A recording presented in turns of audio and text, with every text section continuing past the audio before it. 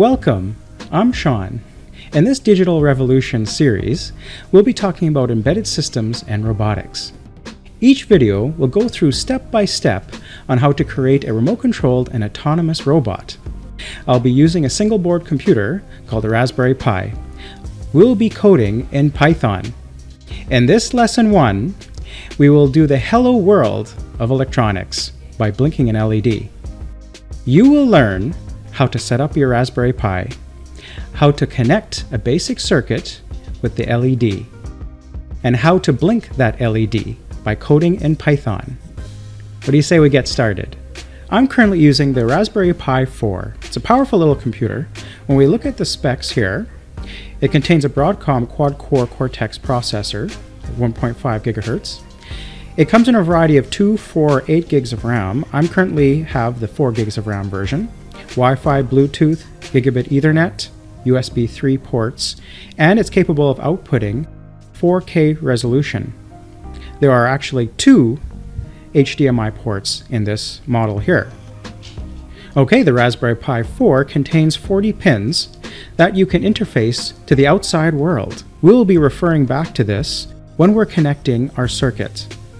As you can see from this diagram, there are 3.3 and 5 volt power output pins, general input-output pins, ground, pulse width modulation, and so forth. I'm using a power bank to power the Raspberry Pi, and I obtained this kit from CanaKit. It contains a breakout board for the pins. It makes it very convenient when breadboarding and prototyping. Once you get your Pi set up, you can connect to it remotely through an SSH secure shell using PuTTY as an example, or you can VNC into it. Let's take a look at the configuration before we start our project. Go to Preferences, Raspberry Pi Configuration, Interfaces, and ensure that Camera, SSH, VNC, SPI are enabled. We'll be using these functions for our project. Now I'm going to open a command window, and let's look at the version of the OS that I'm using right now.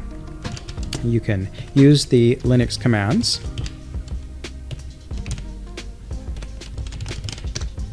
Okay, we're using Raspbian version 10. Now there are a few packages that I want to install before we start getting into the development, and that includes the Python development as well as the GPIO libraries that we're going to be using.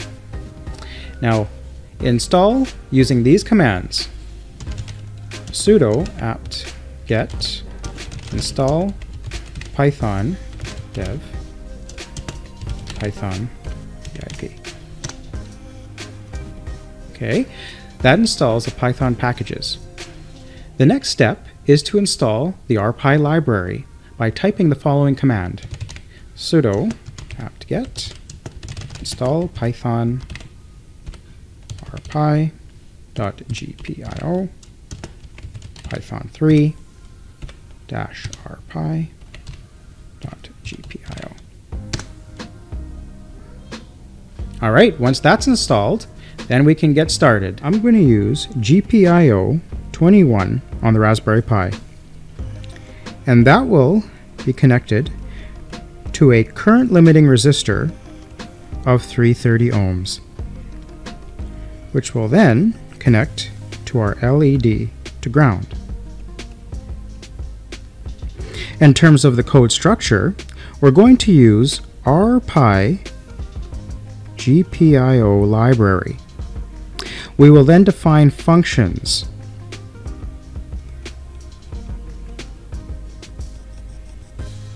The main code will be in an infinite loop under while true. Here, the code will be repeated continuously. Take a look at my setup here. I have this breakout board connected to the breadboard. It makes it very convenient for prototyping. Also, I have this fan that's connected to 3.3 volt power. That will keep the Pi cool when I cover the case.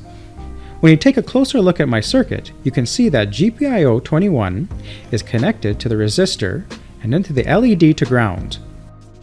Also note that these are 3.3 volt pins. That's extremely important to know. There are my controllers such as the Arduino or microchip PIC that are operating on 5 volts. This single board computer, as well as others, operate on 3.3 volts. It's important when you're interfacing devices that you are operating at 3.3, otherwise you can risk damaging the GPIO pins. And we'll talk about interfacing input devices in another video. There are a variety of compilers that you can use, such as Genie, Thonny. They are pretty good debugging tools. I'm going to use the text editor for this example. I created a folder called Project. And within Project, let's create a file by going sudo nano, we'll call it blink.py. In the text editor, I'm going to write it step by step on this code here to blink this LED. The first thing we're going to do is import our libraries. Import our pi.gpio, and this is case sensitive. That's GPIO. Okay, and we're also going to import time and sys. Okay, so these are libraries for the Python code that we're going to be writing. Next, we're going to do some configuration. GPIO set mode GPIO.BCM. Okay, so this refers to the BCM Broadcom pin numbers on the GPIO layout that we saw there. Now we're going to define our LED here. To create comments, you push pound and you write your comments. This will be LED pin that we're going to define. It'll be LED. We had it on GPIO pin 21. Next, we need to set that up. GPIO setup LED GPIO.out. Okay, so this refers to the pin as being an output pin. It's going to be outputting 3.3 volts. Now we're going to define our functions. I'm going to define a function to turn on the LED. So this we'll call LED on. And I'm going to have a comment just telling me that this is turning on. And to do this,